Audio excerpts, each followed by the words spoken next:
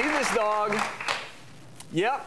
That was Kale Chips last year, a bulgy beagle that weighed an incredible 86 pounds because his previous owners fed him too much.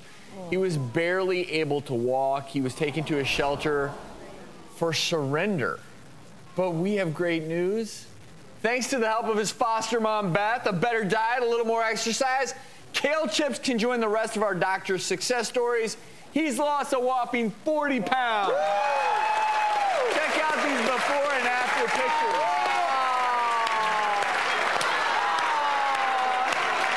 Look at that. And joining us now to celebrate is Beth from Happy Dog Barkery with our lovable Kale Chips. Where is Kale Chips? Look at that.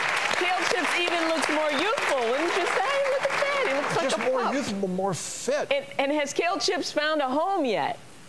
He has not. He is still up for adoption. He's got a couple of personality quirks. We're trying to get the perfect home for him. Now, Kale Chips is in Illinois, right? He is. Downers Grove, Illinois. He's doing really well. His favorite activity is chasing squirrels.